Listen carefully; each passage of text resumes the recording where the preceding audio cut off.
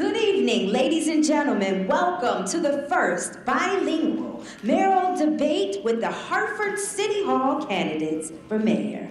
I am Tiffany Young, and it's a pleasure to be your host tonight, running this program in English. And with me is the amazing Kathleen Montano, who will run it in Spanish. Gracias, Tiffany. Muy buenas noches a todos. Gracias por estar aquí. Es un gusto y un honor estar aquí participando con ustedes de este gran debate.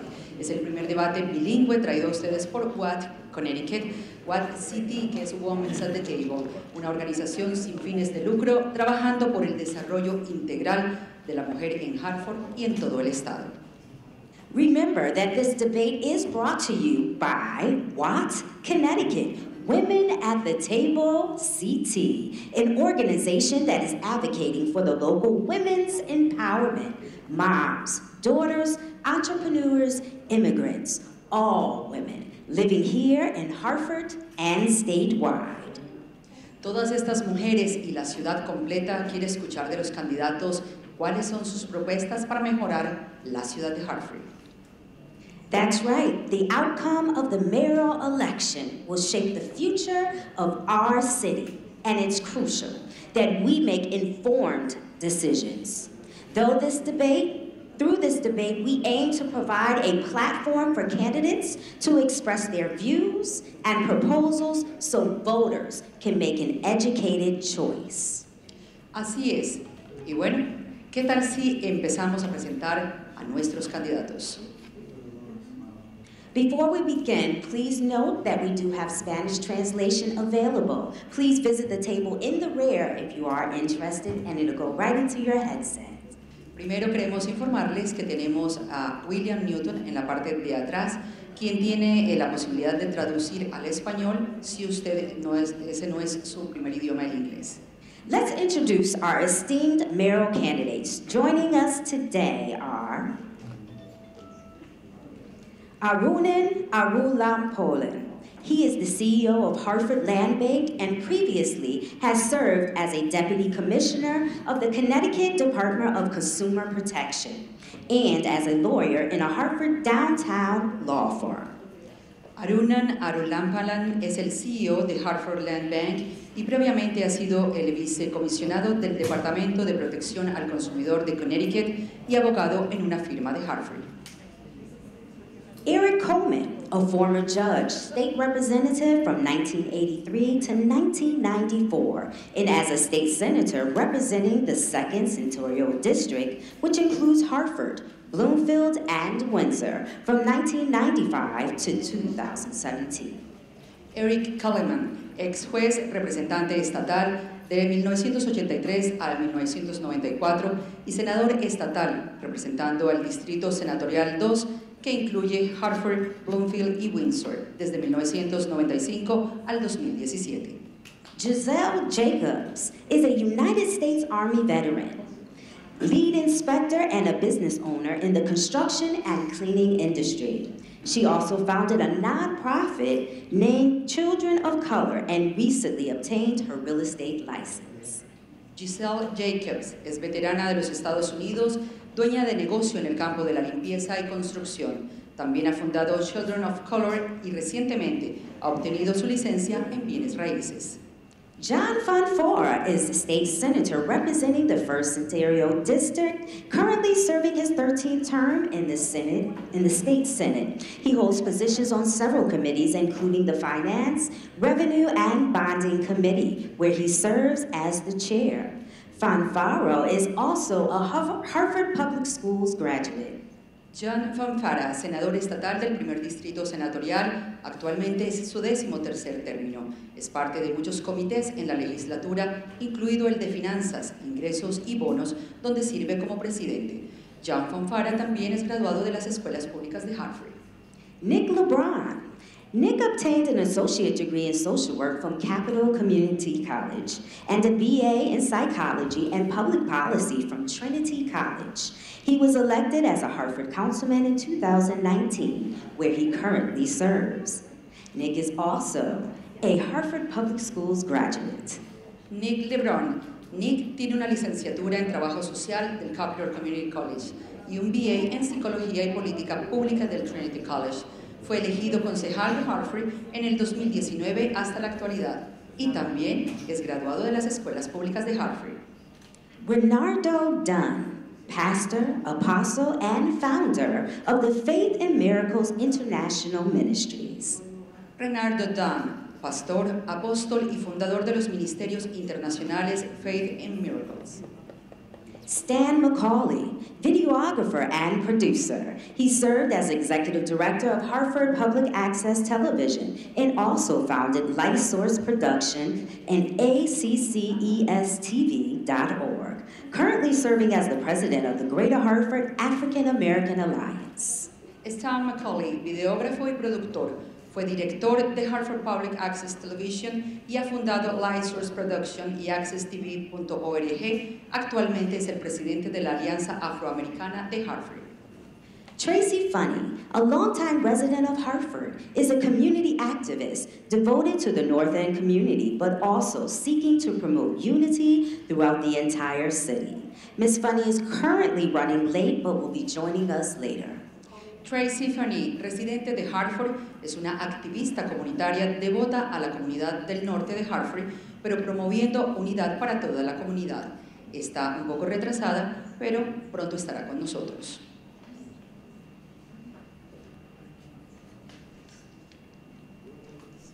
Ahora vamos con las reglas del juego.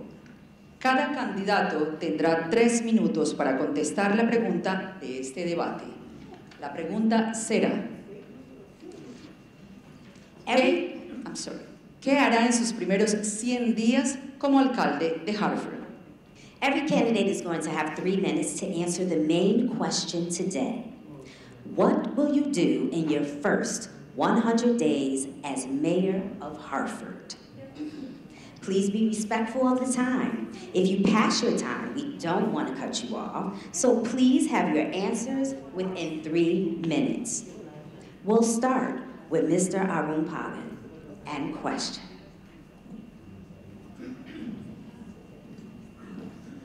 Thank you guys for being here, and thank you to Watt for putting this on.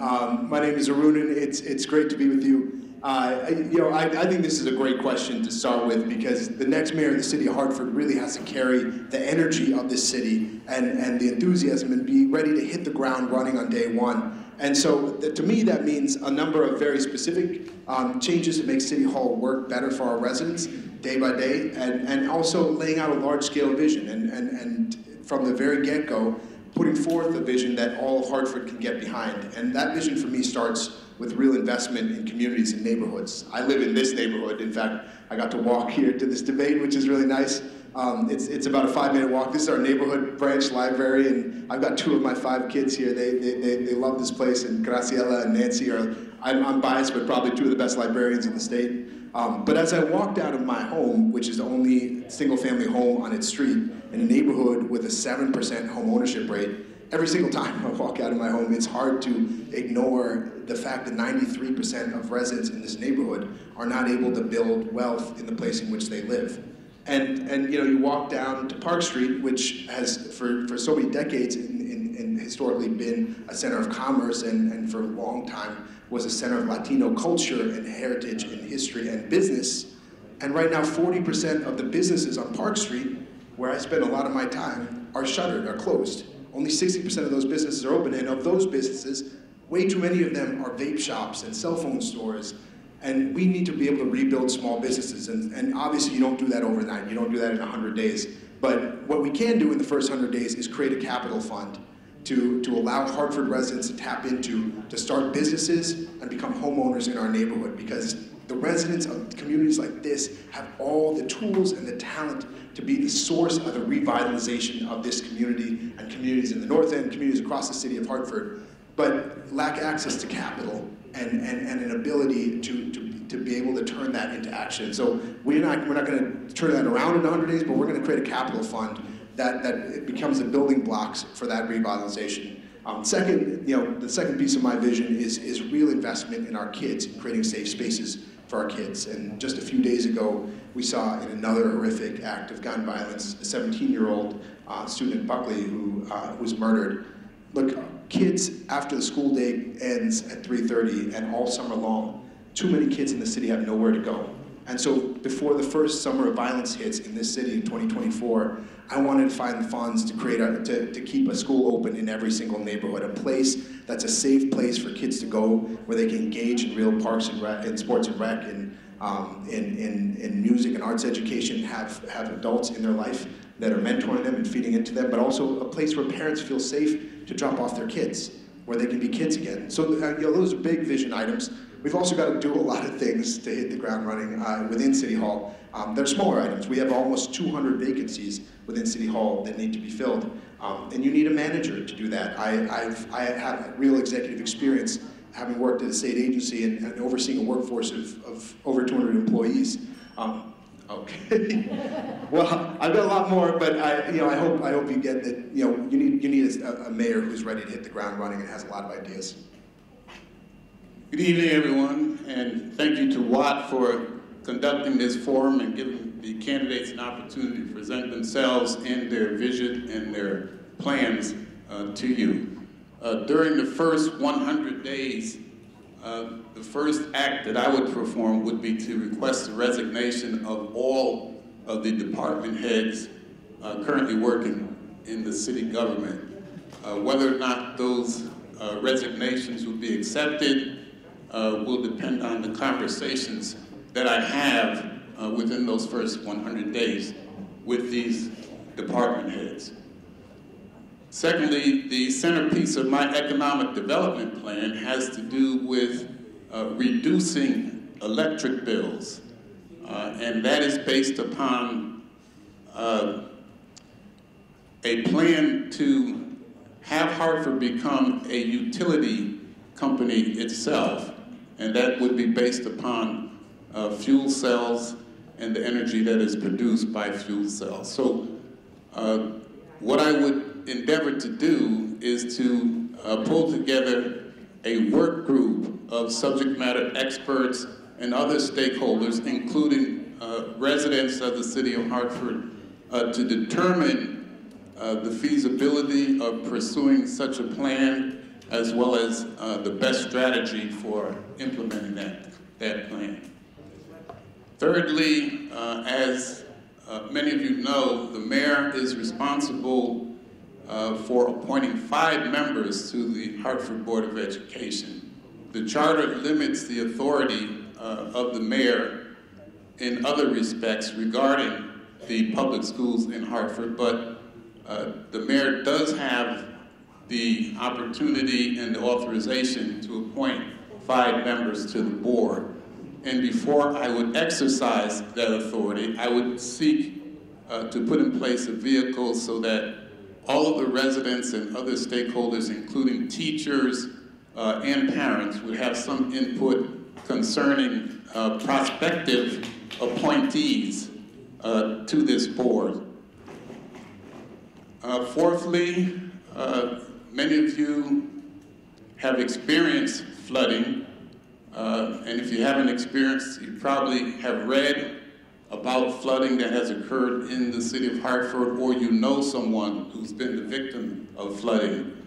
There is some plan in place coming from the state level to address this flooding. I would put in place during the first 100 days a group to monitor the activities that are included in the bill that was passed, in order to monitor not just the damage incurred by residents who were victims of flooding, but also to address what needs to be done in order to correct the condition that's causing that flooding.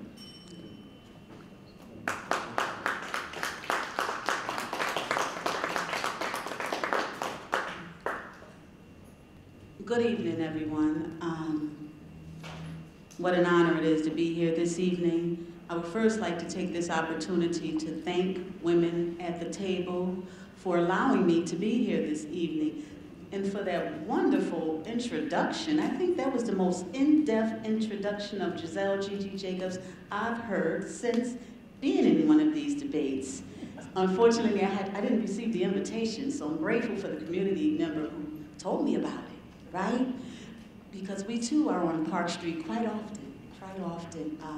We have contracts in this particular area, as you mentioned earlier. I'm the owner, operator of Sister Soldier Environmental Services. It's a woman-owned, veteran-owned, black-owned small business. We perform construction commercial cleaning for individuals in our community who may be returning home from service or incarceration. I too happen to be a lifelong resident of Hartford. I graduated all Hartford public schools. I believe in our public school system. I believe in our residents. In my first 100 days, a Jacobs administration would first go out into the community with the same soldiers that I'm out in the community with every day already, and ask the people what it is that they would like to see happen in order to make the lives better for the children and families who live here.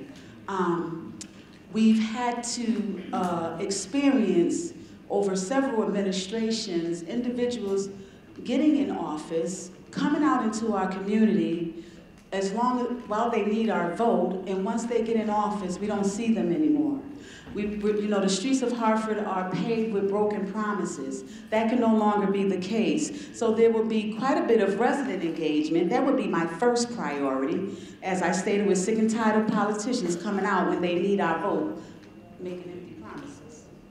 A Jacobs administration would also have an open line of communication and responsiveness to our residents. Oftentimes, we go out into City Hall, and if the offices are not closed, they're empty. Our residents need to be able to speak with those individuals who work for us. Every resident in the city of Hartford would know that anyone who is in office or desire to be in office work for the people. All political power is inherent in the people. I've already proven myself to be honest and trustworthy, unbossed and unbought. And the Jacobs administration will commit to managing the city with the same level of integrity and character, placing people and principles before politics. We promise to go beyond websites, online complaint forms, and community hotlines. The mayor's office will have an open line of communication. When I was in the military, we had an open line, an open door policy. That needs to be the case for anyone who is attempting to be the manager of our city. The people must come first. We must invest in the people. This is our city, and we're taking it back. Thank you.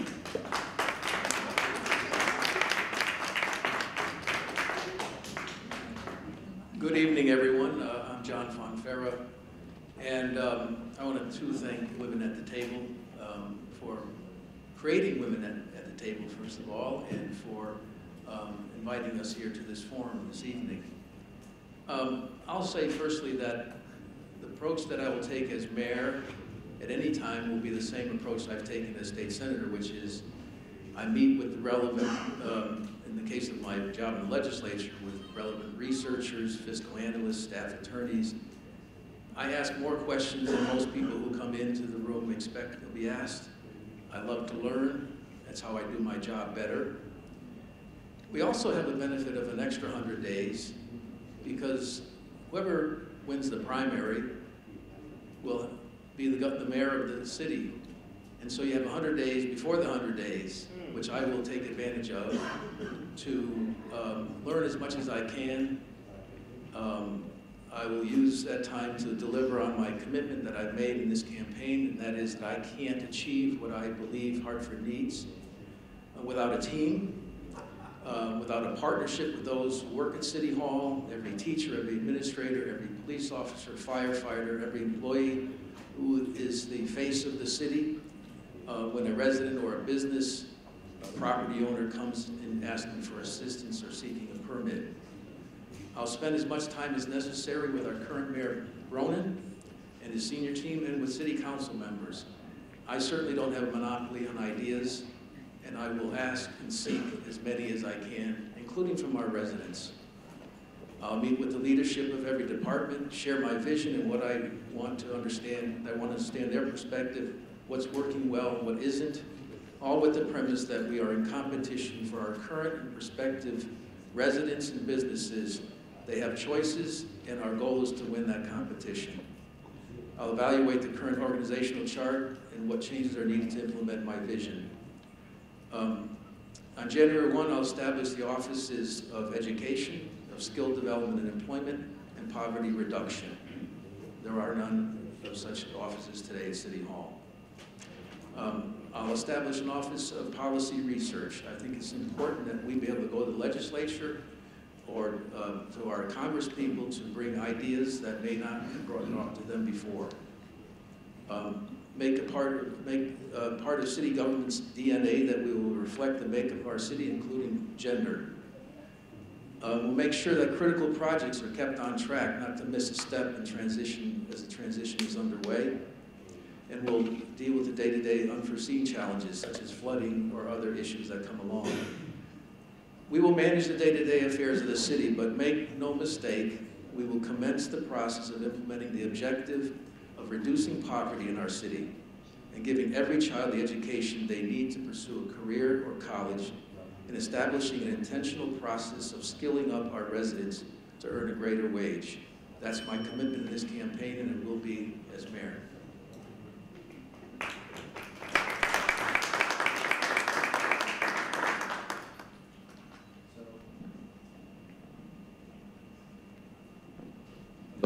Hello? Can you guys hear me?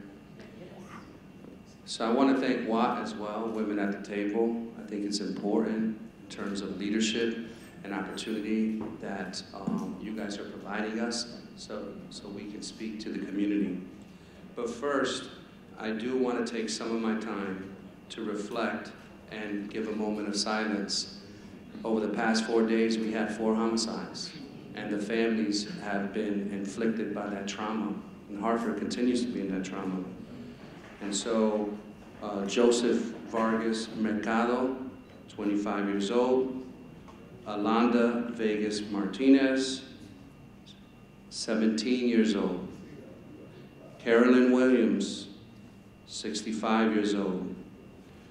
Marion Edwards, 24 years old. Let's take 10 seconds to honor them.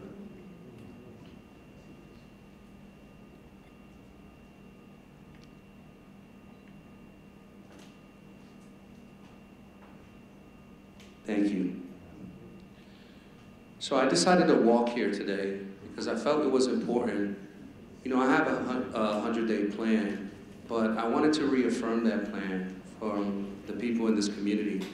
So I decided to walk here today so I can speak to folks on the corners and on the street and a couple businesses. And what I learned is that my plan is right on target.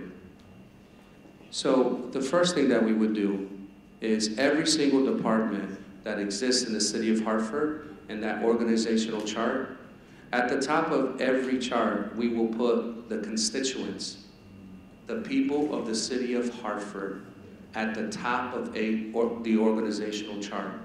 It should not be the mayor. It should not be someone who's in political power. It should not be a position of patronage. The entire city be beholden to you, the people of the city of Hartford. So that's what we'll do on day one. The second thing we'll do, and what I learned on council, is that we need to fill all the positions that are vacant. The government and the position at City Hall and the positions that exist is here to serve. And so those are people in those positions. And so we need to fill those empty positions in order to provide the services that this entire community and this entire city rightfully deserves. We cannot do that with a stretched staff, and that is in every department. So we have to put in a plan that is an intentional plan, targeted plan, and one that provides access to opportunity. It does not correlate the fact that we have one of the highest unemployment rates in this city, but yet we have all these jobs available at City Hall. We need to do something about that. And lastly, the Bridge Center. So, yo estoy aquí bien orgulloso, yo soy boricua, Y yo entiendo que muchos de la gente que viven aquí hablan español. Y todos los servicios, el primero es en inglés. Los websites, todos los accesos está en inglés. So what I said is that we have a city that is primarily dominated, not primarily, excuse me, a Latino city, and it's often spoken by people whose first language is Spanish. We have to address that. So what I'll create is the Bridge Center that allow it, and I'll go more into that, but you can find more of that policy at lebronforhartford.com.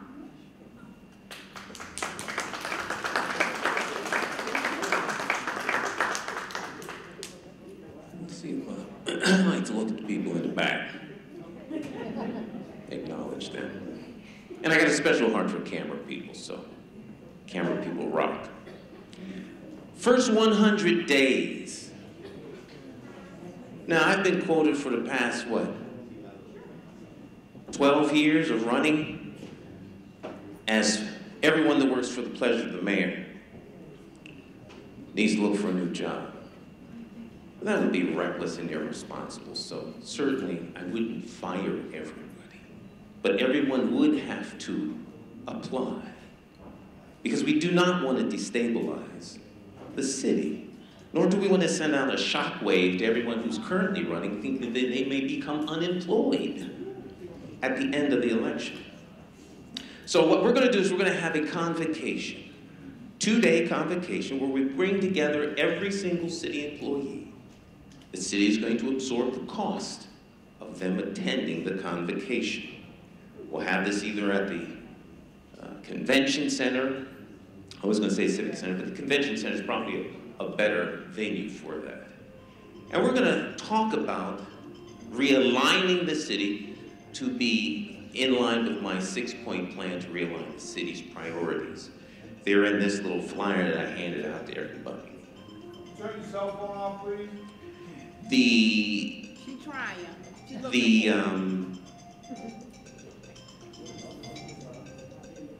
There we go. All right. Technology, what do you want?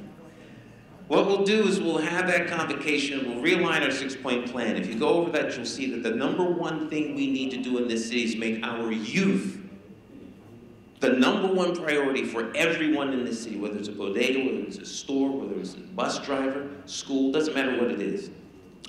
Our kids have to be our first priority. And that goes along with education.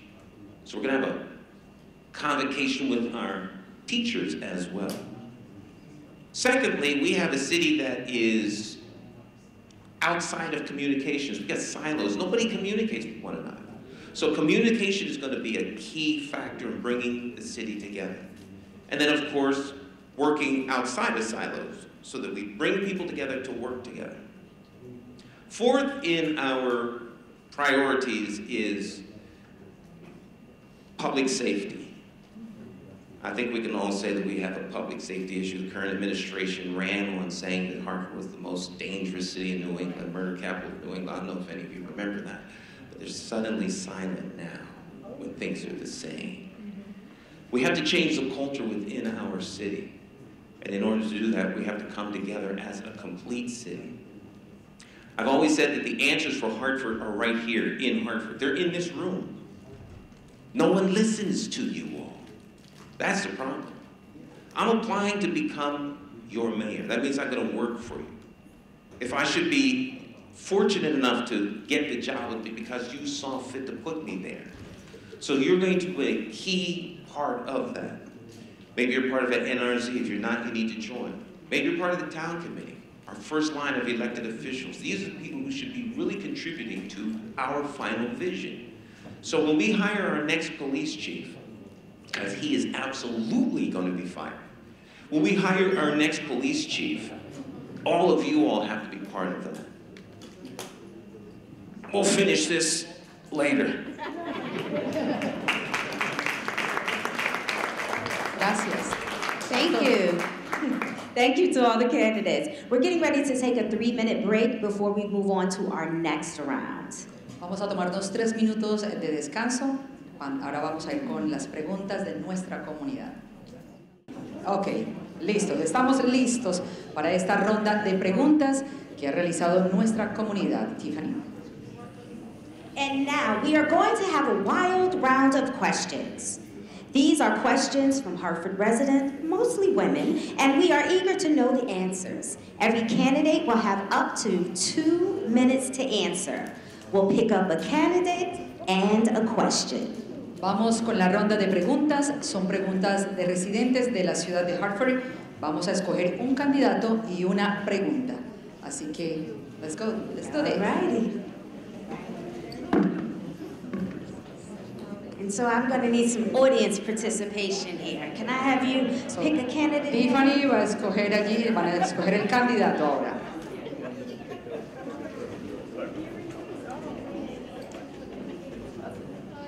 Okay, let's do this. Aquí con la pregunta. All right, our first question is going to go to Arunan Arulambal.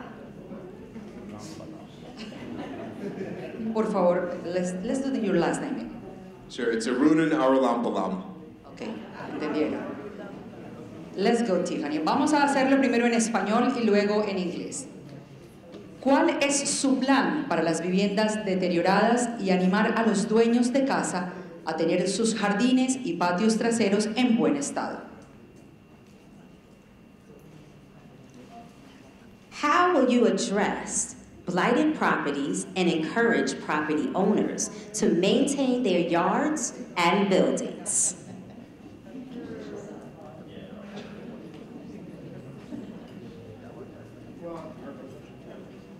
In 2 minutes, sir.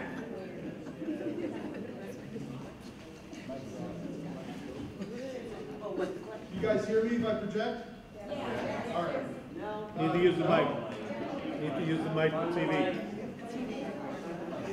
Can you hear me now? There we go. So in my current role, I'm CEO of the Hartford Land Bank, and we were set up to take vacant and blighted properties from the city of Hartford. And one of the problems that the city of Hartford has had for a long time is it is difficult for City Hall to move properties that are vacant and blighted quickly. And so we weren't enforcing, to the extent we could, the blight violations on these properties that are real problems in our neighborhoods. And I'll tell you, a lot of these problem properties in our neighborhoods, many of you already know, are the worst properties. Many of them are owned by folks who live outside the state of Connecticut, in New York, in New Jersey, and people are making money off of a number of our problem properties. And so we've got to staff up within our housing enforcement and blight enforcement to ensure that we can hit these out-of-town slumlords where it hurts. We need to be able to take these properties from them. And at the state of Connecticut, I was part, along with Catherine Blinder, who's here, of initiating the first lawsuit of its kind in the nation against a slumlord in the North End, Emmanuel Koo, to disgorge profits, to take profits that he'd made off of those properties and bring them back to the state of Connecticut. And I've already talked to the Attorney General about trying to set up some of those cases here in Hartford and seeing if Hartford could get a piece of those profits that they get off the settlements to help fund revitalization of those properties with Hartford-based developers. And that's the other piece of it that we do with the land bank. We ensure that all of our properties are being developed by Hartford-based developers. 100% of our properties coming down the pipeline are going to be developed by Hartford-based developers, in fact, all of them of color. And so we're building wealth right here in our neighborhoods while revitalizing these properties. And it's so important because there are so many people profiting off of the city of Hartford. And you know, one of the things I would have talked about if I had a little more time in my first 100 days plan is we've got to do a citywide assessment of who owns what properties. You know, there's the same slumlords who hide behind LLC structures who own multiple properties. And if we know that there are housing code violations in one, they're probably all over the place. And so let's hit them where it hurts and make an example out of them and take those properties and put it into productive use. Thank you. All right. Would you like to pick the candidate name, sir?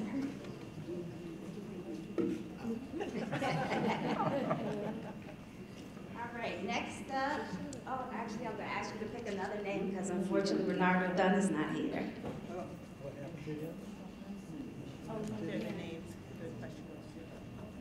All right, next up, we have Tracy Funny.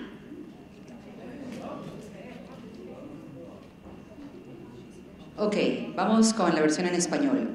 Los fumadores de marihuana están en los parques, cerca de nuestros niños y fumando en los edificios multifamiliares donde vivimos. Sabemos que es legal, pero ¿puede usted regular el consumo de marihuana o designar lugares específicos para fumar en la ciudad? Marijuana smokers are in the parks, near our children, and smoking in the multi-unit buildings where we live. We know it's legal, but can you regulate cannabis use or designate specific places for smoking in our city? Yes, I can, because we do have a lot of that going on in our city. In the privacy of their own homes, around children in parks, it's just not acceptable, but they do it anyway. But like I said, in the privacy of their own homes, and that would be my go-to, the privacy of their homes. Thank you. Gracias.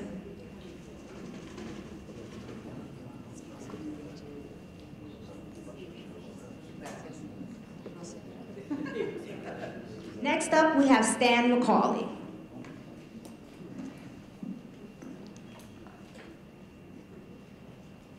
Como madres estamos preocupadas por las pandillas y las drogas en la calle. Ahora que la marihuana es legal, el olor es insoportable. ¿Qué hará usted para asegurar la calidad de vida de las familias y la juventud? As mothers, we are concerned about gangs and drugs on the street. Now that cannabis is legal, the smell is unbearable. How can you ensure the quality of life for families and youth now? That's a great question. These are some of the issues we have when we legalize substances such as marijuana or whatever else. But it is legal, and so we as a community are gonna have to find a way to have areas where people can smoke. I remember once upon a time when companies had smoking areas, and you'd come out of your office building, and everybody would be all huddled up in a little cubicle because you could only smoke in that little 5x5 box, and then it became socially unacceptable to smoke. Now, it's socially acceptable to smoke marijuana anywhere, everywhere. So I think this is gonna have to have some time to kind of like normalize, and once that does, I think we'll do fine. But until then, these are critical issues that may be part of the unintended consequences. The other issues are as a matter of enforcement. If we change the way we do policing, where the community actually polices itself and the law enforcement officers are there to enforce the laws as the community sees fit, I think we'll change that dynamic. Part of what I was talking about earlier in terms of public safety and community development, economic community development is part of that.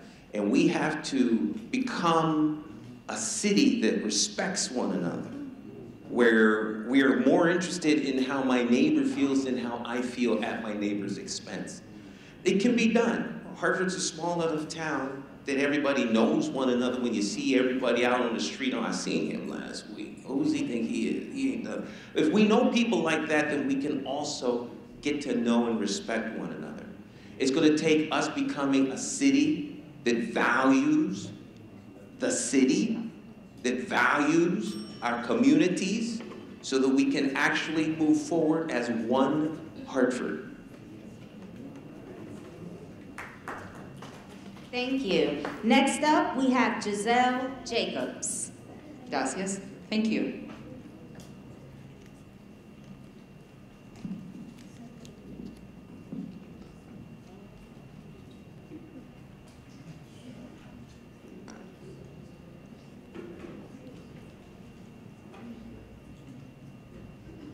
El costo de la vivienda no va con nuestros salarios. La mayoría de los residentes en Hartford vivimos debajo de la línea de la pobreza. ¿Qué hará usted para aliviar a las familias que no tienen una vivienda estable y que sufren pagando altos alquileres mes a mes? The cost of housing does not align with our salaries. Most of the residents in Hartford are living below the poverty line. What would you do to relieve families who don't have a stable home and are struggling to pay a high amount of rent month after month? That's a great question, and I would like to thank you for it. And you're absolutely right. Housing in Hartford is currently unaffordable. And as we continue to see high-end units going up, especially in downtown Hartford, the high rents are trickling down into our neighborhoods in the north end and the south end, and that's unacceptable. So the first thing we would do is stop all of that building of high-end units. It needs to cease. We have properties right now in the city of Hartford that we're giving away to developers, nonprofits, for $1 when individuals are homeless. There's research out there that says that when land banks are under the municipality, there's a greater opportunity to monitor the monies that's being made off of those said properties. I would like to see, if I were mayor, I would like to see a Hartford administration doing more to house our homeless, to put our Hartford homeless residents first, above developers, above individuals who are coming from out of town, taking advantage of Hartford being for sale. Ain't that right, Nick? Hartford can no longer be for sale. Thank you.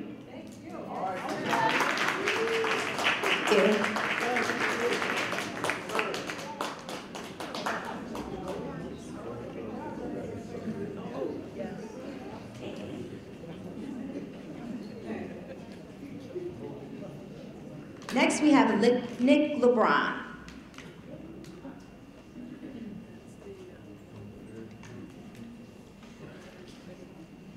Muchos ancianos tienen ingresos fijos limitados y pagan impuestos muy altos.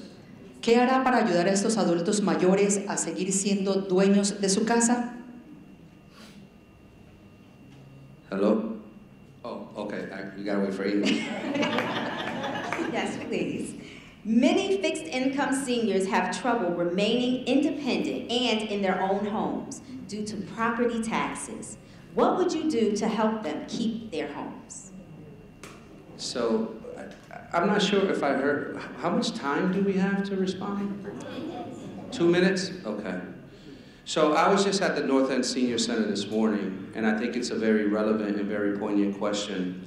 One of the things that we have to understand with our senior population, I think the first thing is that most of them are on a fixed income.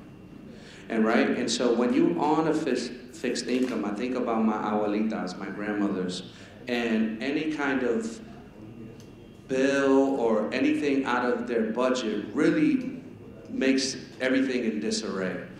And so when you have folks that are on fixed incomes, what we have to do is provide opportunities that they all can partake in. See, there's a lot of programs that exist, not only internally, but also throughout the state.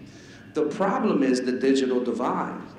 What we found is during COVID is that seniors weren't getting access because they didn't know how to apply online to get vaccines, to get tested. And so how are we going to expect them to get the outreach that they so rightfully deserve? So the answer not only comes from within the city with all the programs and outreach and making sure that it reaches the seniors, but as well as outside the city, because there are multiple state-funded programs and federally funded programs that can assist our seniors to help keep them where they rightfully deserve in their own home.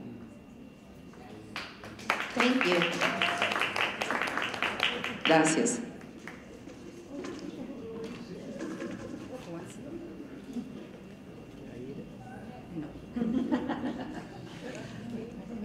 Next up, we have Eric Coleman.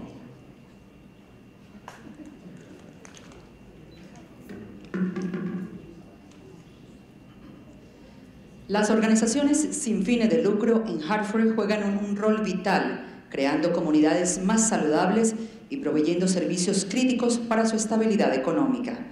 ¿Qué hará para asegurar que estas organizaciones nuevas y antiguas reciben oportunidades y financiamiento para seguir ayudando a cada individuo y familia?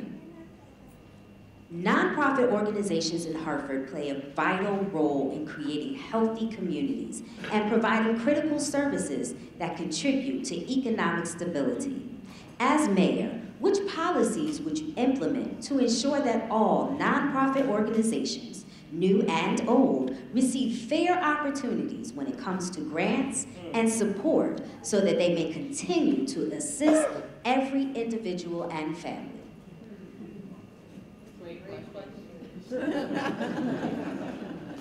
Thank you for the question. I think it is a great question. What immediately comes to mind for me with respect to nonprofit organizations, and I agree they play an essential role in the city of Hartford, providing services to the most vulnerable among us, most vulnerable populations among us. I would put in place an evaluation system in connection with any application for a grant by a nonprofit organization. I would seek to have the nonprofit organization clearly indicate what services they're going to provide, how many people they intend to help, and to put in place other criteria or indicators of measurable outcomes. So to the extent that they apply for a certain amount of money, I would endeavor to grant them that certain amount of money on at least the initial application. But after that, I think the grant should be awarded on a competitive basis and depend upon what kind of successful outcomes are achieved. In other words, did the nonprofit organization do and accomplish what they said they were going to do and accomplish? An evaluation system is what I rely upon in order to determine who gets what and how much. Thank you. Gracias. Last but certainly not least, John Fanfara.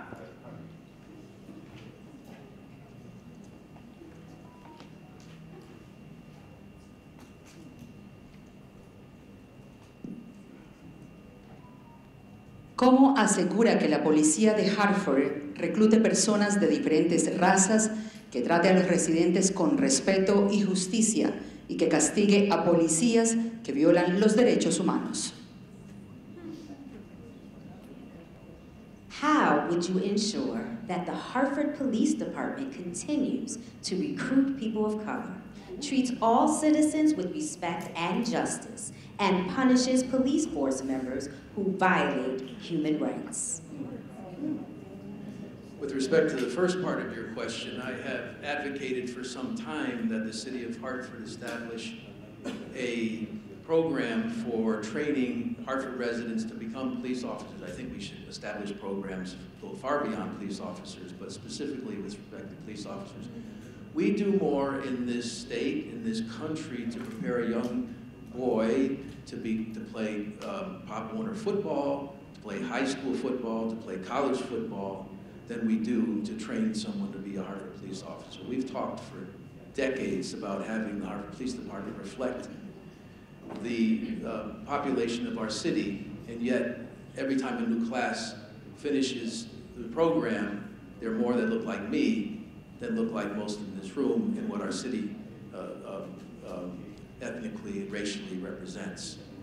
If we're intentional about changing that, we will. And we can have a 2-year, a 1-year, a 3-year program, pay young people of Hartford a stipend in order to be able to support their family while they're going through the training program. And you'll see many more people of color coming through the program and being police officers in Hartford.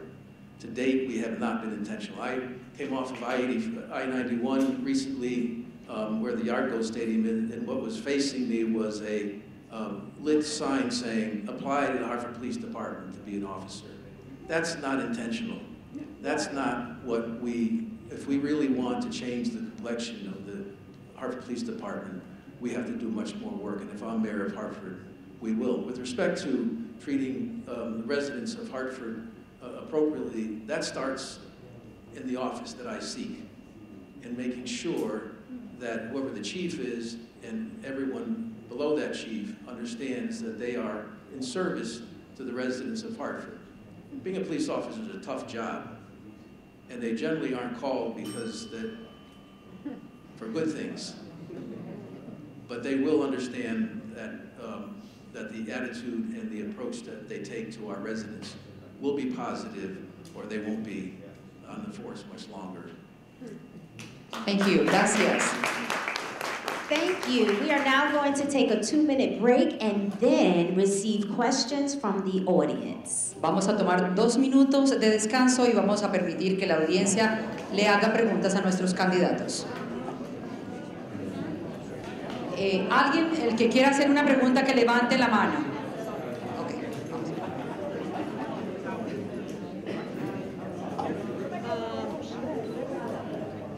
All right, if you have questions, please raise your hand. And I will do my best to get to everyone. Okay, primera pregunta, first question. What is going to be done about getting the addicts and prostitutes out of our streets? They need help, and no one is paying them any mind. We talk about a lot of things except them. What are we going to do to help them out?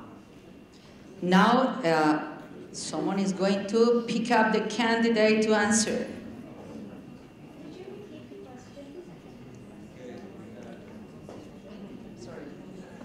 No me haga caer.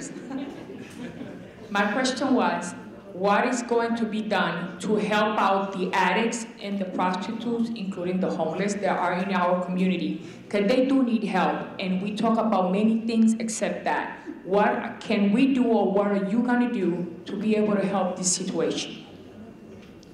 And the candidate is Giselle Jacobs.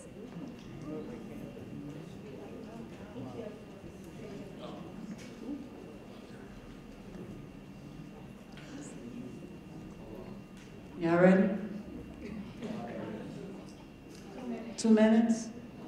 Okay. The first thing we need to do is let the addicts and the prostitutes know that they're still human. They're deserving of the help.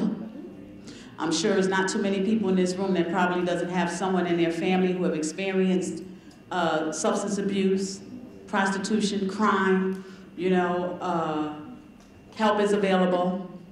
One of the items that I have on my list of solutions that I would like to, that I intend to bring to the community is, as we begin to police ourselves, working in conjunction with our police departments. I came up with a name, but of course the community, we can vote on something, right? But I called it like, we would call them Hartford heroes and sheroes, right? Like my soldiers, when we go out into the community to help one another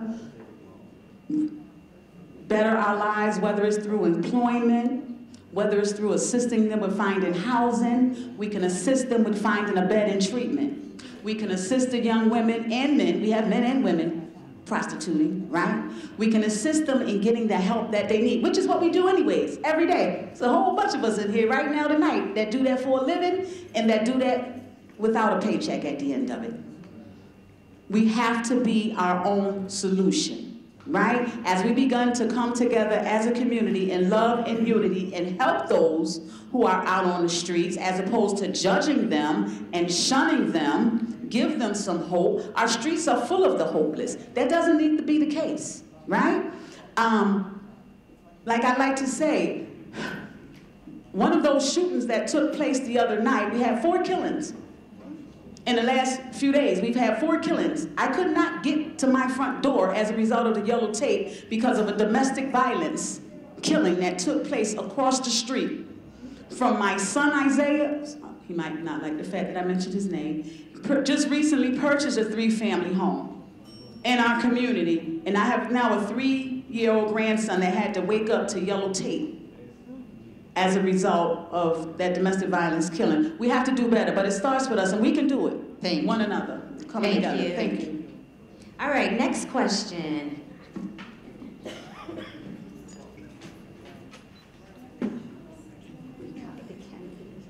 Hello, everybody. My name is Sherry Frazier.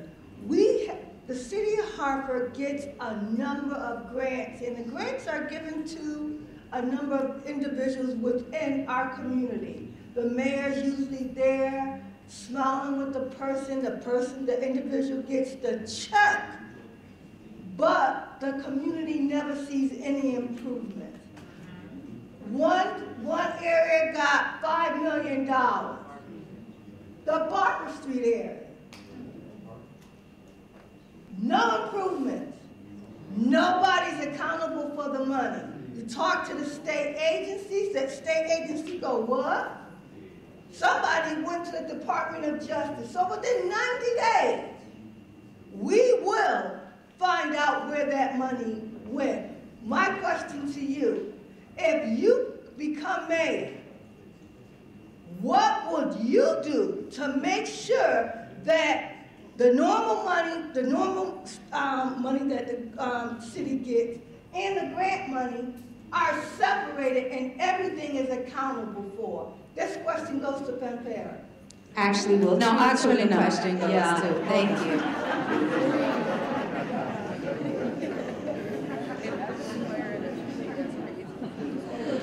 Arunan Arulanam Palan.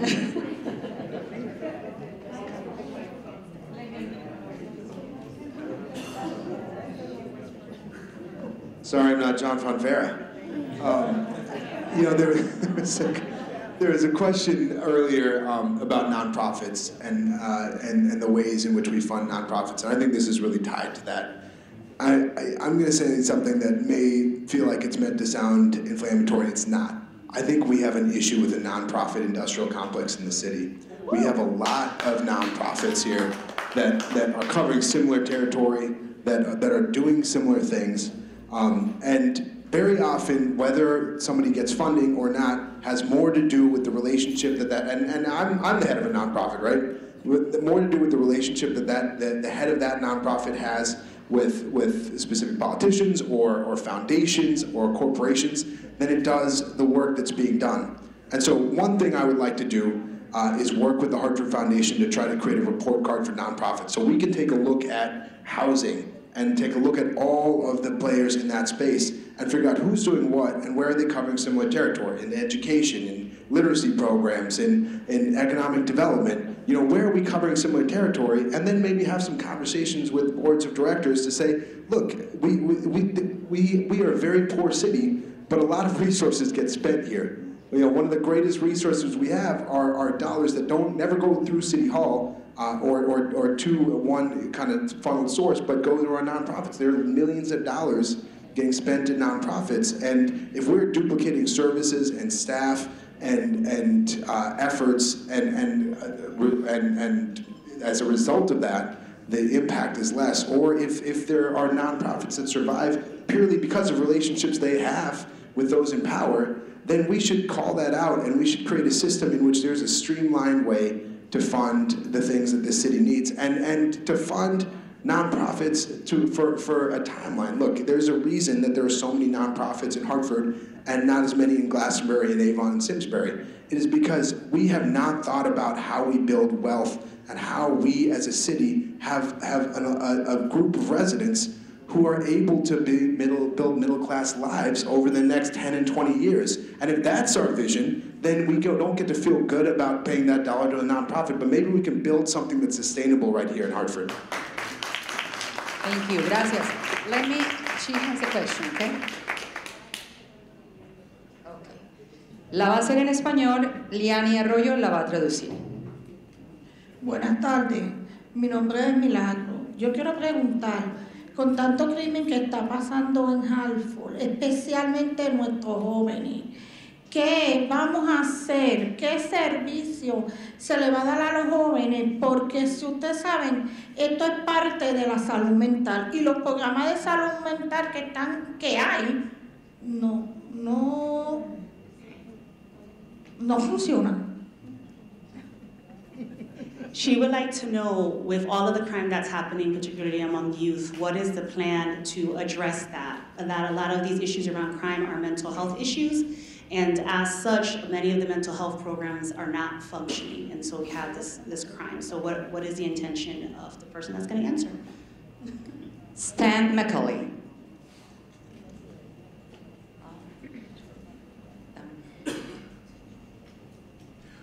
Once again, we need to come together as a community. But when you're talking about our youth, and you talk about impact, you talk about the nonprofit industrial complex, what we're seeing with our youth, with violence, is it's a public health issue. A lot of people process it as a crime issue because there's criminal dollars to fight crime. So in a poor city like Hartford, it becomes a fundraising mechanism. We talk about people in Glastonbury. The reason they don't have a lot of nonprofits is because they come to work in Hartford at the nonprofits at six-figure salaries, and then they go back to Simsbury, Avon. And so we become the means to an end. I've said this many times, maybe new to some of you. We don't have to pick cotton because we are the cotton. And that's going to continue until you in Hartford say you've had enough. So until we see the people, as someone said, I think it was Giselle, as having value to where we begin to reach out to them. Pedro Sagara said to me, you know, Stan, there's a reason why we can't hire the people that we need to hire because there's a lot of mental health issues in the city which make them unemployable. Well, he knew that, and he's not the first to understand that. Plenty of people know it, but where's the intentionality to solving the problem? So the path to impact can't be the program. The path to impact has to be those impacted by said program. The programs we have now, by anybody's definition in this room, is not working. And until you hire somebody to be your boss, not your boss, to be the boss of the people who are doing the work, thank you. Nothing's going to change. Thank you. Gracias. Tiffany, you? Thank you. Next question. Hello. Well, my name is Ellen Durst, and I live in the South Green neighborhood. Louder, Miss Nurse. Let me, I'm going to bring this.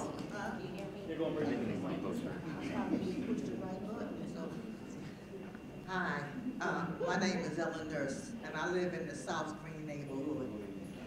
The street I live on looked like the day the plants took over the earth.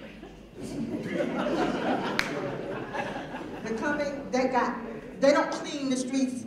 They have plants growing from the streets on the side. But when you go to other neighborhoods, it don't look like that.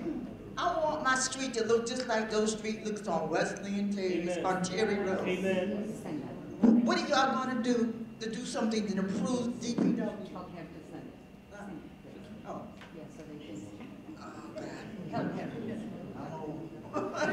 What are y'all going to do to improve DPW? DPW workers are the lowest paid in the city, okay? We need, and most of them are city residents. Yes, ma'am. So we need to make sure when you want to give the police a raise, and most of them live outside the city, give the DPW workers a raise.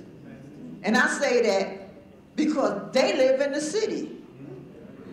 Years ago, you had to live in the city to be a policeman or a fireman. They don't do that anymore.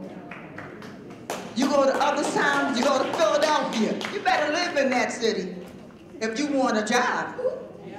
In Chicago, if they find out you don't live in that city, you lose your job. So we need to change the rules so that you have to live in the city. They will make a difference in how the city looks. Thank you. The candidate that is going to do some remarks is John Fanfara. Thank you, Ellen. You'll never change. And we're better off for it. I don't know, I guess you're referring, Ellen, to the strip on the side of the road between the sidewalk and the road, because but generally that's the responsibility of the property owner. I don't know who owns the properties in your street, if you have a condo association or whatever, but... I'm president of it. Okay. Well, I guess your neighbors know who to go to then, but in general, what we're talking about when we talk about blight, or the questions that have come up before, and drug use, or safe places for children to go, our city is incredibly poor. We have neighborhoods that the intensity of poverty is greater than 40% of the population living below the federal poverty level.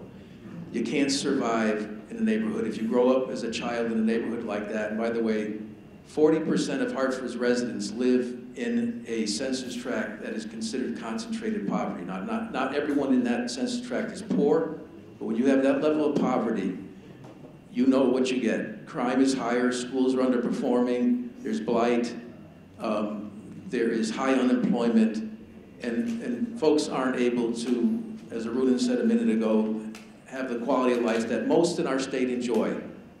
And until we I happen to believe that the responsibility of the next mayor and the city government has to be about taking on reducing poverty in our city. Two ways. One, we have to ensure that the education of our children that our children are receiving is no more than that and just over the line in West Hartford, or as mentioned here tonight, Glastonbury. Too many of our kids are starting kindergarten unready. Too many kids are starting third grade not reading. And if you're not doing those two things, your income on average is lower in your life. The chances of you being incarcerated are higher.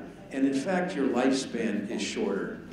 And City Hall to date, and no mayor has sought to address the issues of our educational system. We've ceded it entirely to the school system. I don't believe that's the case. We should be doing that. Secondly, we have to skill up our residents. The skills of our residents has to be able to command a better wage.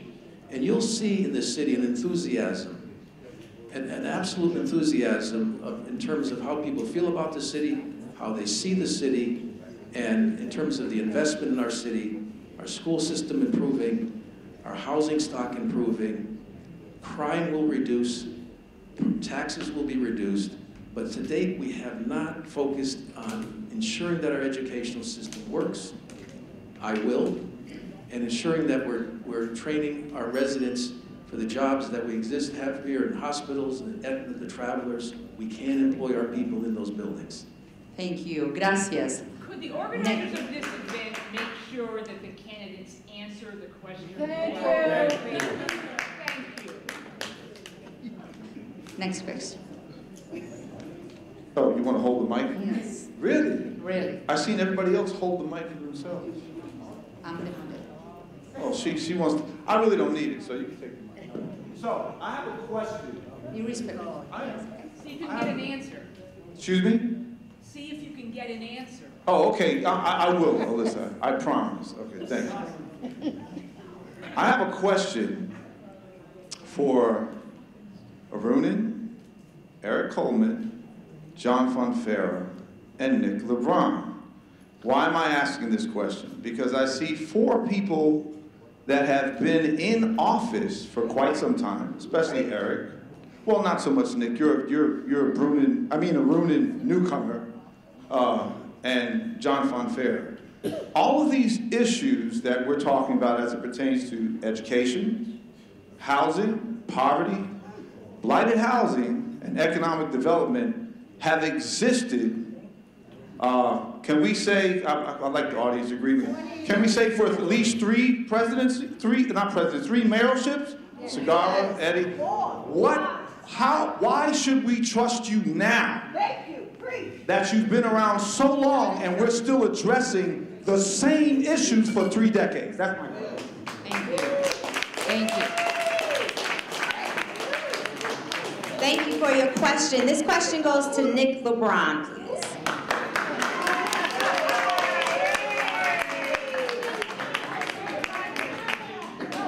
All right. So Marcus, Marcus, this is for me, right? You want to answer all of them, or you go ahead? So I was one of the ones you called out, so I think it's important. Let me just, I want to emphasize the fact that though the issues existed since before I was born, okay? It hasn't been 3 presidencies. 5. It's been longer, okay? So as Nick LeBron is someone that was born and raised in this city, and I'm a Hartford success story, you asked the question as counsel, right? Alyssa, you want me to answer the question, right?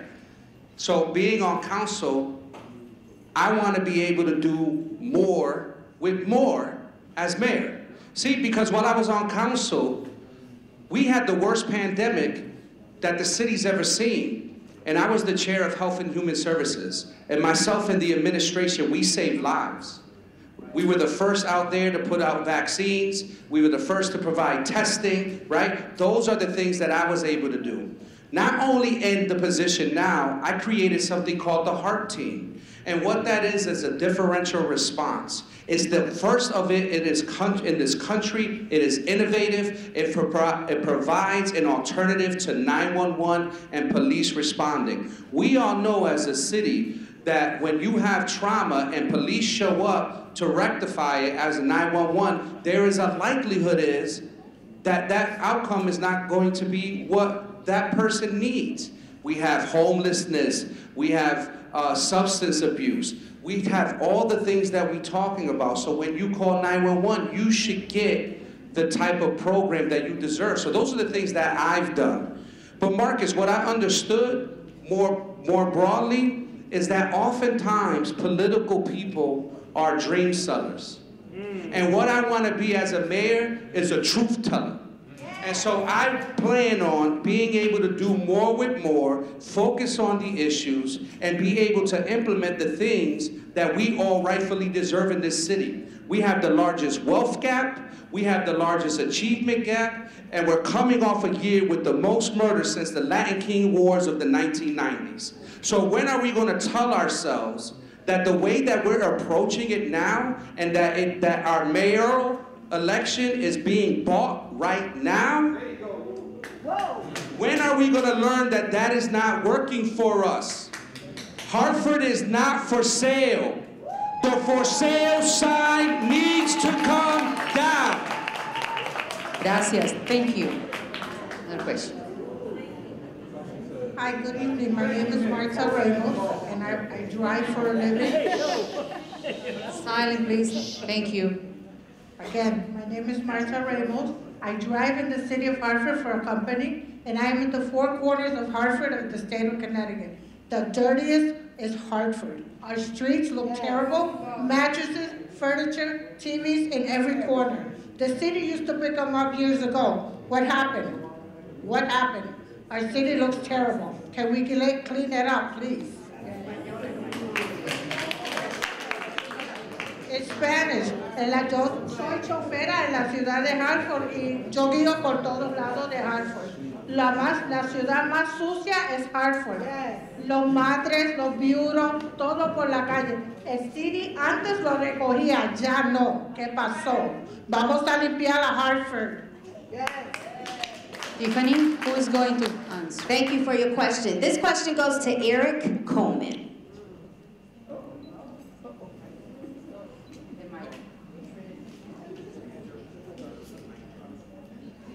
All right, thank you very much for the question.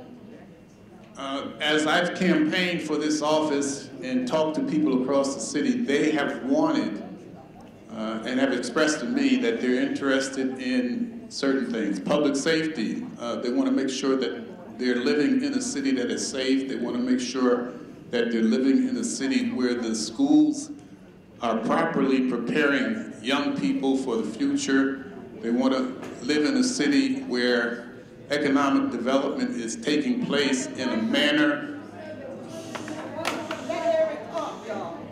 They want to live in a city where economic development is taking place in a manner that taxes are not unduly burdensome, that people have a fair opportunity to become employed, where housing is adequate, where the quality of life is good, where services are provided in an efficient and a timely manner. This question is very similar to the one that was asked about public works. And I think there is a correlation between staffing at public works and the salaries that people are paid at public works. It seems to me that one of the easiest services that an administration can provide is to make sure that the streets are clean, that garbage is collected in a timely manner, that streets are repaired adequately. The potholes on all of the streets that I drive on are horrendous. You can damage your car hitting a pothole in the streets of Hartford. It escapes me why the city cannot do a better job of repairing the streets. And in the Coleman administration, as I discuss and review the performance of departments, city department heads, like the Public Works Department head, would be held accountable and would have to respond concerning why the streets are not cleaned properly, why the potholes that exist, and how we can do a better job. What is it going to take in order for us to do a better job? Thank you. Gracias. So now the last question. Last question? Yeah. Thank you. Okay, you go with it. Thank you, everyone. My name is Bridget Prince, and I would like to talk about something that's currently happening. Happened Sunday, happened on the 4th of July, and it's now no longer affecting the north end of Hartford, where we were dealing with the sewage overflows. It is now also happening in the south end of Hartford. That's the flood overflows. Everybody now in the city is dealing with this. What I want to talk about, and I want to ask the question, but what I want to talk about is flood mitigation funds that's coming out of the city of Hartford. A couple of years ago, when it first came to the city through FEMA, there was an application process with a lot of obnoxious questions. Now, you were flooded here on Park Street because of what all these candidates are saying: poor maintenance, lack of employment, and probably lack of caring and lack of leadership. So now you have your homes and your property, vehicles and everything damaged because the city's not maintaining it. But when you go and you have to apply for funding, that you have to, this is income based. They need to know if you have delinquent taxes. They need to know if you have, if you're back on your child support. They need to ask a whole lot of questions that has nothing to do with their negligence.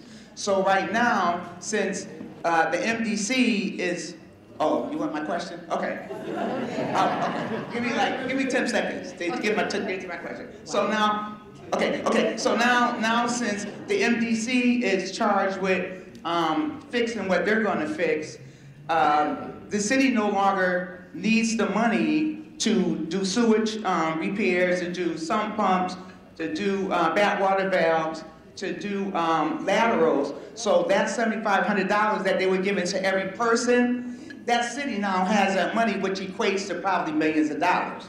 So what are you going to do to make sure the city doesn't keep all of this, the FEMA funding, like they kept the COVID relief funds? What is anybody going to do?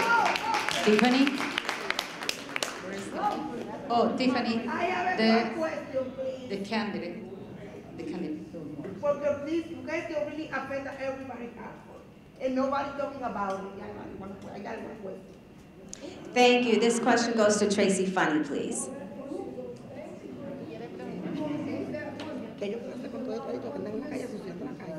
We're going to get that money because there's a lot of money missing. Today while I was at work, $6 million I heard of, they don't know where the money at. And I work at the United Way, so that was brought to my attention. So me being the mayor, we're going to clean up our city together. We're going to hire more individuals to clean our streets, because I hear a lot of that. My most housing we're gonna deal with that problem too and everything else in our city. This is not a one individual job, it's everybody's job. So Bridget, we're gonna get that money. Thank you. Gracias. I have one question, please. No, I'm sorry. I have one question, please. Ya terminamos la sesión de las preguntas. Yo quiero una pregunta.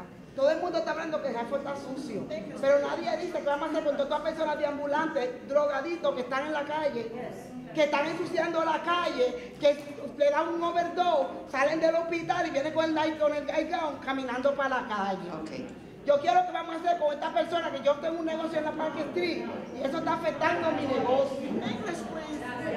Gracias, muy amable. Now, thank you. Now we're going to have final remarks from each candidate. If you please keep it for under 1 minute. So what she's talking, I just want to just acknowledge that we have a resident that is affecting the budget. So I understand, but you know, I think her voice should be heard. Answer the question. Answer the question. You want? Can I answer the question? Okay, I mean, I'm just trying to follow the rules. All right. Okay. Thank you, Nick. There's some rules that we have to respect. Right. I'm sorry. No. This is the opportunity for all of us to listen to them, but with respect. No, this is what who's doing this. No, okay. There is no more question allowed. Thank you.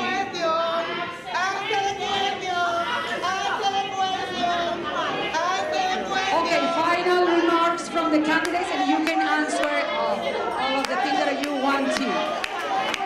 So I'll start. So what I'll do?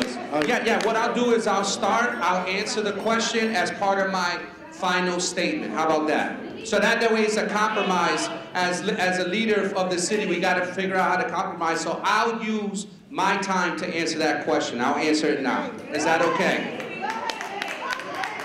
So, what? ¿Cómo tú te llamas? Mi nombre. Ajá. No, I'm about to translate. Yeah. Tengo un negocio aquí en la Park Street. En 532 de la Park Street tengo un negocio. Ayudo a los ambulantes, doy comida los sábados, le doy ropa, voy abajo de los puentes a darle sábana, darle esto y ayudarlo. Mi pregunta es, aquí no hay ningún programa que ayude a los ambulantes, le dan un overdose, caen en el hospital, al otro día viene con la bata del hospital a buscar el peso en la Park Street. Y caen presos porque se robaron algo, porque hicieron algo, al otro día salen de la cárcel, no lo meten en un programa, no lo ayudan a hacer nada, no hacen nada, lo sacan para la calle otra vez como si no pasó nada, a que sigan haciendo lo mismo. Y yo creo que eso es lo que está sucediendo en la calle de la ciudad de Hartford.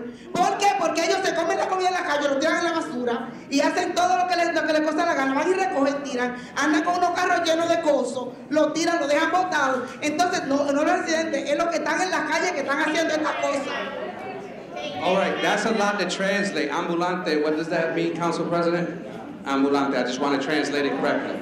Homeless, all right. So the question is around homelessness and the fact that homelessness is affecting negatively the businesses that exist in the city of Hartford. And what she's saying is that what she's seeing is a revolving door. They come out, they go back in, and it starts all over again. Well, and she owns a business, right? She owns a business, and so this is a constant problem. She tries her best to be able to solve that problem. She tries to help them. She sees them go in and then come back out. So the question is around homelessness, and I'll conclude with this. So, Councilman, I'm going to interrupt for a minute. So everyone knows the question, everyone knows the translation. To be fair to all of the candidates, please give the mic to everyone for 1 minute answer from everyone. okay, not a problem. Okay, so Council President and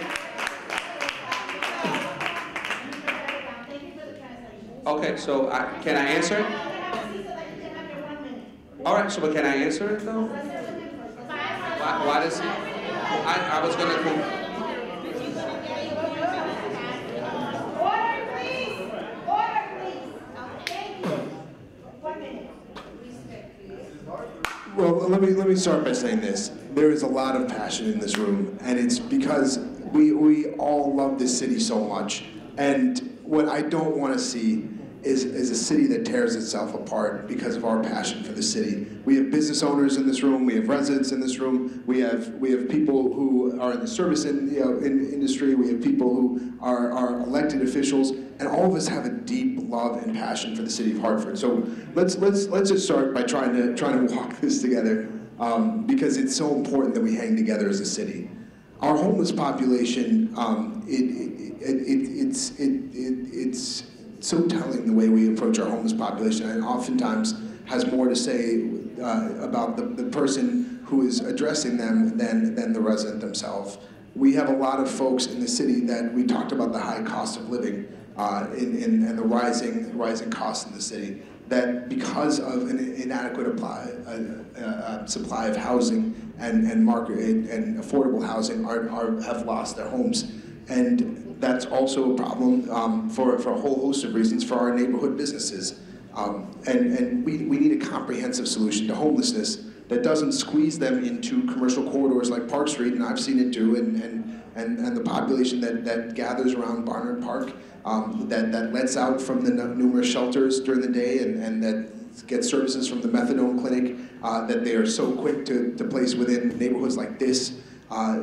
It has such a major impact on the residents and the businesses around here, and it doesn't do its service for that population. And so I think approaching our homeless... Thank you.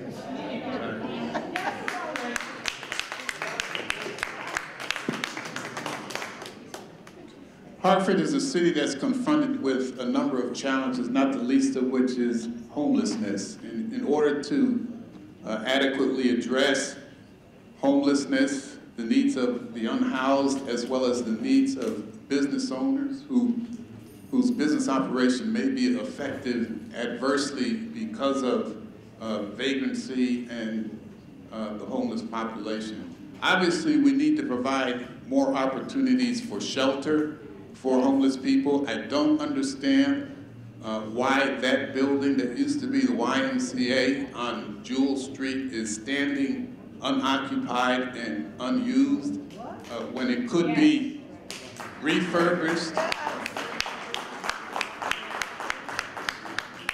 In my estimation, could be refurbished to provide some shelter for at least some of our homeless population. We also need to be more immersed in workforce development and case management services so that those people who are unhoused can receive the treatment that they need as well as the referrals that they need in order to make some progress in their lives.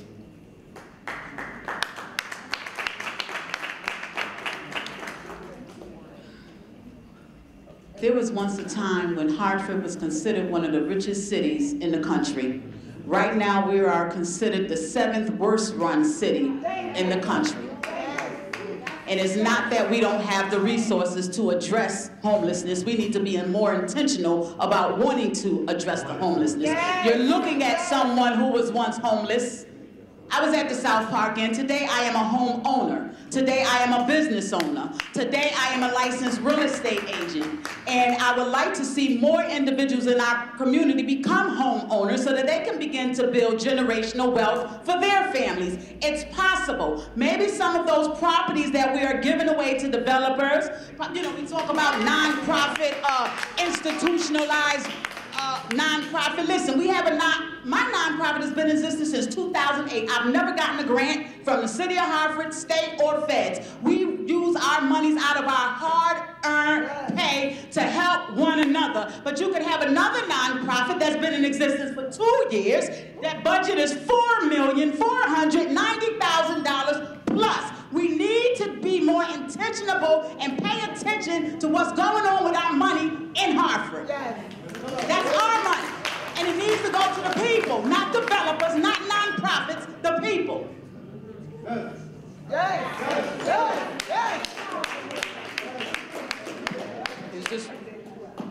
Is this minute our closing remarks? Okay. So I think we can end homelessness in Hartford We have the ability to, whether we have the will or in the state of Connecticut. Several years ago, the Immaculate Shelter called me and said, we'd like to get out of the shelter business. We want to get into the transitional housing business. And they sold it on saying we're going to have people be there 2 years, maybe 3 years, get on their feet, there'll be support systems, and then into their own place. Unfortunately, the first part happened. I supported them getting the building. It's up there, it's right down the street here. But they never got out of the shelter business, and the people who live there are there permanently.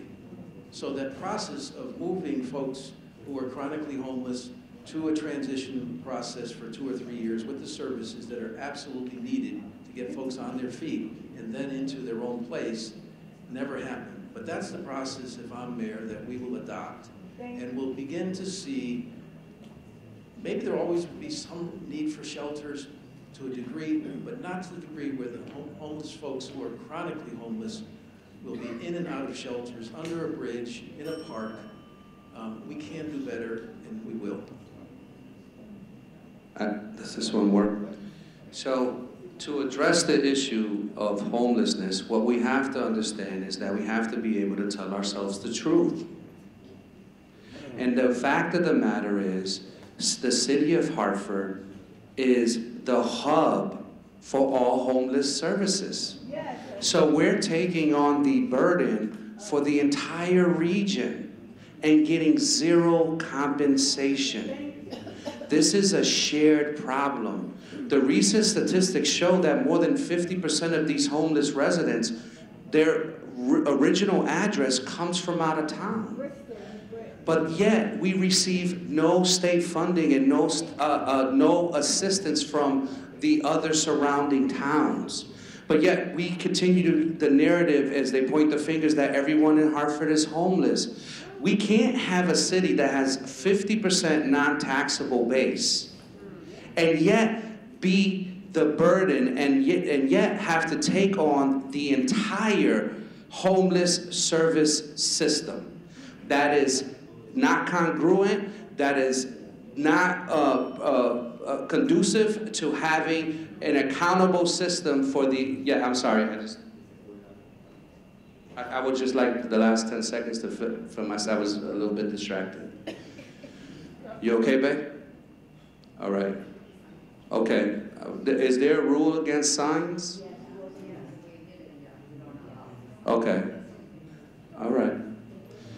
So the point of the matter is that the city continues to take on the burden for a lot of essential services and basic human needs for the entire region.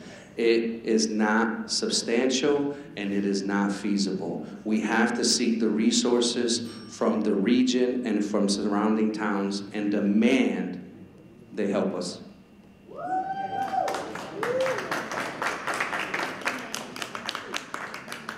The underhomed, the homeless, the chronically homeless.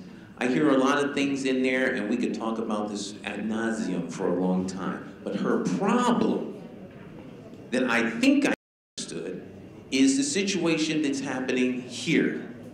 And that is something that, believe it or not, can be solved if there's some intentionality around it. We might start with actually having the conversation with the people who are going to be impacted by the problem.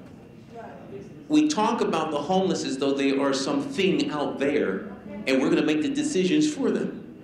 They actually are human beings with wants, needs, aspirations, and desires. And if you talk to them, you would be shocked at their solutions to the problem. Like I keep saying, the problems that Hartford have can be solved by the people that actually live in the city. Our job, my job, is to help you bring what you see as a solution to a manifestation. I bet you we get the homeless person, we get her and her fellow business people together, we can come up with a solution. And under a Macaulay administration, that's what you will have.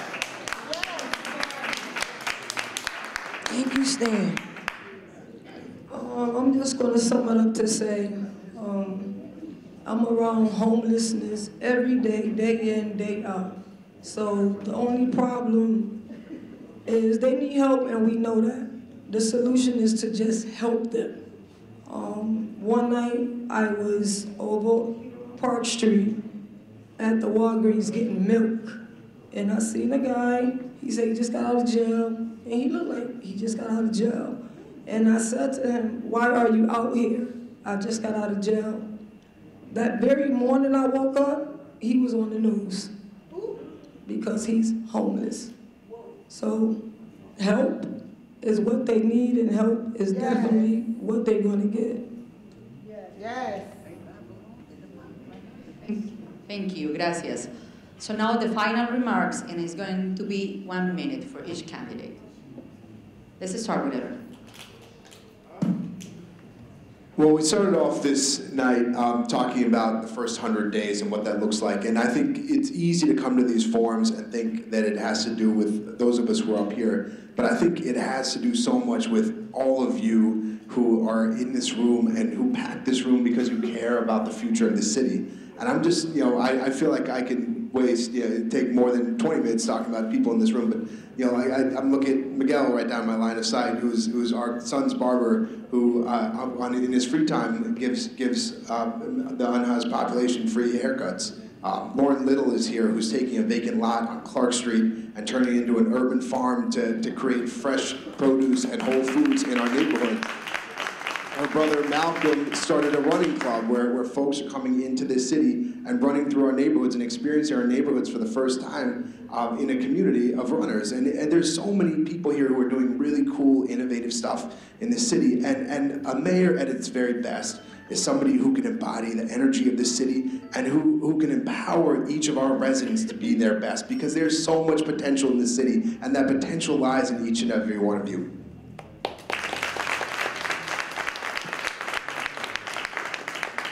Good evening. Again, thank you to Watt for conducting this forum. Thank you for all of you in the audience for your participation. As was indicated, my name is Eric Coleman, and I've enjoyed the blessing of having had the opportunity of serving in the state legislature as a state representative, as a state senator, and I've also had the opportunity to serve as a Superior Court judge. All of the skills that I acquired in my public service are immediately transferable to the duties and responsibilities of a mayor of the city of Hartford. I want to be the mayor of the city of Hartford, obviously, because I care about the city of Hartford, but also because I remember Hartford of the 70s and the 80s. And I believe I have the capacity and the ability and the determination to help the city of Hartford recapture the glory that it once had. Thank you for your attention. I would be very pleased to have the opportunity to serve as your mayor. And so would I. Yeah.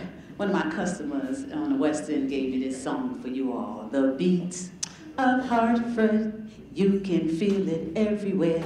Hartford was once one of the wealthiest cities in the country, and we still are if we keep track of where our money is going. With the Giselle Jacobs administration, we will know that. We will have an administration that's run honestly, with integrity, by someone who's not a lawyer, or a politician, or already at City Hall in a position to make a difference. It's time for us everyday regular folk to say no more. If all political power is inherent in the people and all free government is founded on their authority, and that they shall have at all times an undeniable, indefeasible right to alter their form of government in such manner as we think expedient, we need to do it. We have the power to do it, and it's time to do it now. Thank you.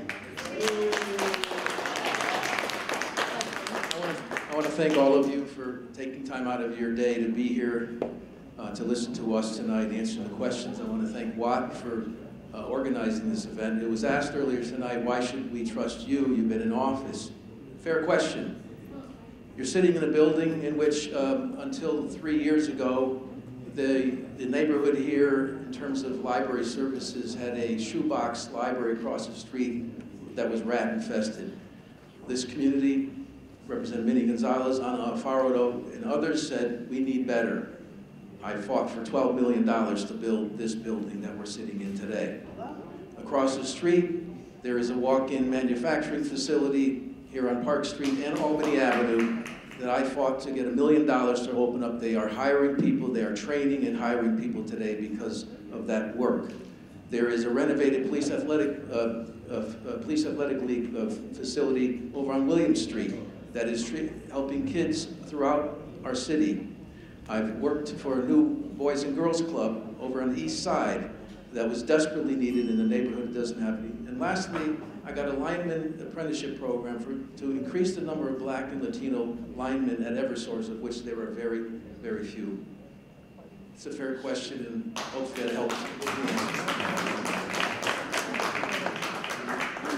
So thank you to Watt, and thank you everyone for attending today. I love the energy and the spirit. It's exactly the vibrancy that the Hartford that I was born and raised in. So as a person that was born and raised in Hartford and a Hartford success story, you know, I have a unique ability to not only understand the professional, have the professional background, but also the personal background and the personal stories to be able to understand how not only policies are developed at a high level and how to develop those policies, but how those things are operationalized and or delivered to you so that you get the policy as it was intended. There are three things that a LeBron administration will be able to focus on, and it's not LeBron being in front, it's LeBron being on the side with you. And that is number one, safe streets and safe communities. We need to be able to go home, we need to be able to feel safe when we go to work, and so forth and so on. The other thing is access to economic opportunity. We need access to these opportunities for everyone, not just for a few. And the other thing is being able to unify this city. We no longer can be divided. Together we can conquer all. Thank you.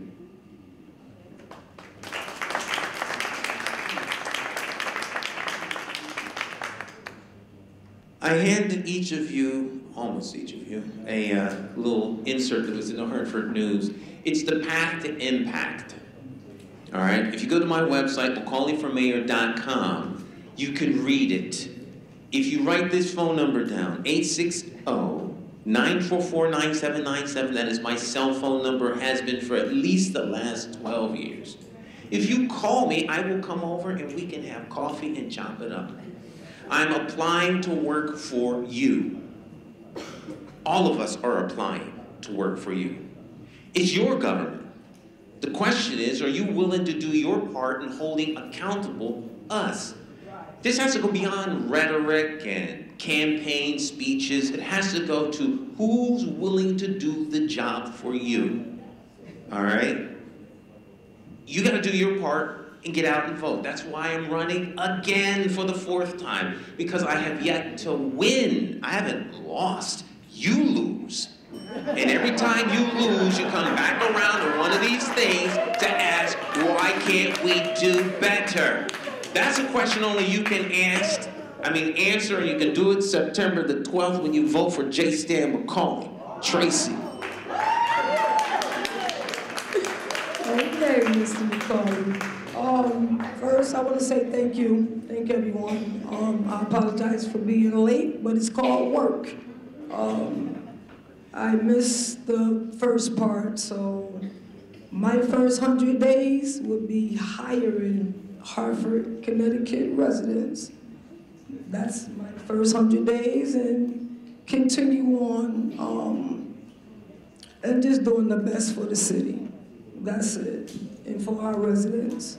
The north end of Hartford is totally being ignored, and I'm tired of it being ignored. That's the purpose of me sitting at this table, and I'm also tired of these forums. Let's get to work the mayor is still the mayor, so let's finish it there and then we can continue on. Thank you. Thank you to all the candidates. This has been a fantastic practice of democracy, and we hope that this debate has provided our audience with a better understanding of the candidates' perspectives and their plans for the city's future.